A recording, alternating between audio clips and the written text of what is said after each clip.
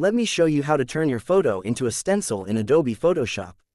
First, click on the adjustment layer icon, and create the solid color. In the color picker, choose white, then click OK. Press Ctrl J to duplicate background layer. Move the background copy, above color fill layer. Go to Select, and Subject, click on the mask button to remove the background. Right-click and convert to Smart Object. Go to Image, Adjustment, and choose the threshold. Now, drag the slider around till you achieve your desired result at this point.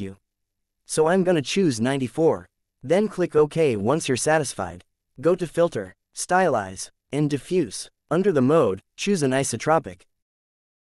Go back to Filter, Sharpen, and Unsharp Mask. I'll make the amount 500%, the radius 3 pixels, and the threshold 0 levels.